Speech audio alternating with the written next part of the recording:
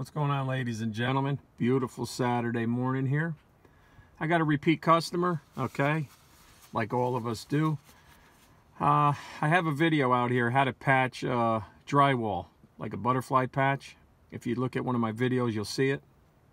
But we're heading back in because the customer leaned down the toilet paper holder while he was getting up off the toilet and ripped it right out of the wall again.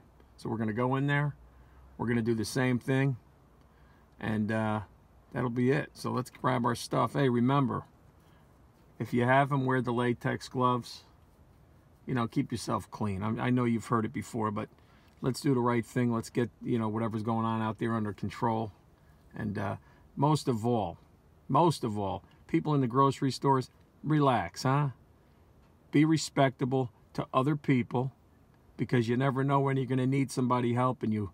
If anything, you know, God forbid, were to go bad, you're going to depend on other people. Trust me. So let's all come together and let's all be the Americans we can be. Let's help each other. Let's not buy 15 things of alcohol and leave the person behind you with none. You understand what I'm saying? All right, let's get in here. Let's take care of this customer. All right, here we go. Okay. You can see the damage. Last time I fixed it, you can actually see the patch. They didn't paint it. They were going to paint it over, but I guess they didn't get a chance to. So we're going to take this out. All right. You can see the damage. You got to use small mollies, and the reason being is right behind here is pocket door. Okay. So if you drill too deep, you're going to drill into the door and you're going to cause damage. So what I'm going to do is I'm going to get a bit. We're going to probably go with a 4-inch. I'm going to cut this out, and we're going to put a patch in, which I already pre-made. You cut the back of drywall, and you leave the front. And I'll show you how we do this when I put it on the wall. So let's remove that and make a nice 4-inch hole. All right, so you take your bit. I start it in reverse so it doesn't kick back on you.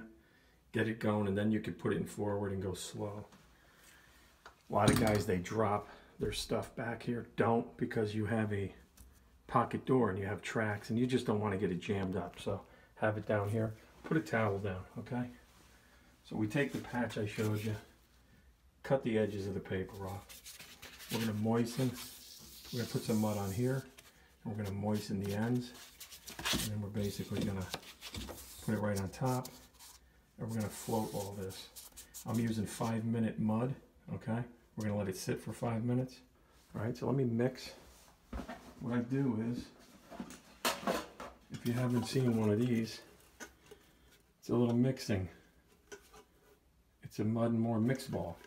Put a couple scoops of the mix. Comes with a little paddle. Gives you the little scoops for water. It's a good mix. Once you mix it, you make it, you squeeze it right into your little pan, and there you go, you got it. All right, so what I like to do is I like to keep a couple bags. I got 5-minute, I got 45-minute stuff. All right, bring a bag with me. I'm going to put a scoop of it in here, then I'm going to add some water, and we're going to hook this little paddle up. It's like a cake batter thing to the drill. I'm going to mix it up nice, then I'm going to squeeze it right into my pan. We'll see how this thing works. If you're interested in it, it's a mud and more mix ball. If you go on YouTube, they have a couple of videos on this stuff.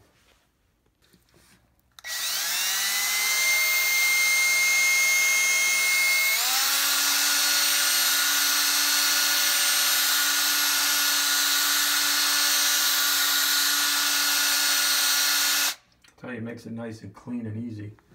Then I'm going to just squeeze it into the pan. Yes, Sonny. All right, so you're going to put the mud around it, okay? After you squeeze it in. And we're going to take this patch here, and you want to moisten the back end, okay? And you're going to put it right on top, like this. Let it adhere to it, okay? Then you're going to take your 6-inch blade. You're going to just skim the corners off.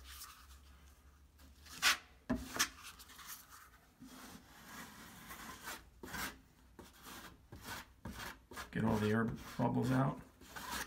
Okay. Doing this with one hand holding the camera, but you get the idea. Get a nice first coat, you know, skim all of it out, and then I'm going to take some and I'm going to go over this with a first coat. We're going to make it nice. Don't worry about being so perfect with the first coat. You can see it's a little messy.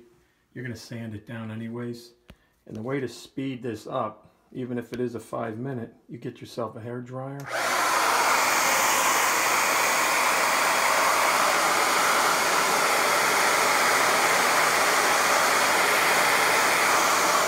And as soon as it turns all white, because you can see it's a little dark there, you're ready to sand, and then we can proceed to put the pieces back on the wall there.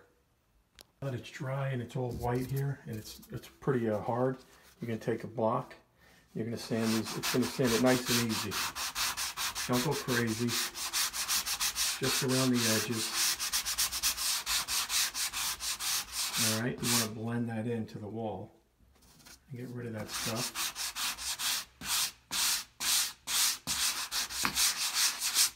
Don't over sand, and you can see it's starting to clear. It's going to be nice and even. I'll go around all the edges, and then it'll be ready for paint if they decide to paint it. And I'll mount the hardware. And there you go. Smooth it out. Get these little imperfections. You want to grab your sandpaper, your block, and you want to go easy. Just go easy to get those little pieces, those little imperfections out. When you prime this, because you have to prime, once you prime it and you paint it, it'll fill in the tiny imperfections, but it's nice and flat. Feel it, it looks good. Look on angles, okay? That's it. There you go, it's finished, the hardware's on. It's nice and smooth. Once I paint it, you won't even see those marks at all. And that's how you patch a hole in the wall. Quick patch job. Take care. Thanks for watching.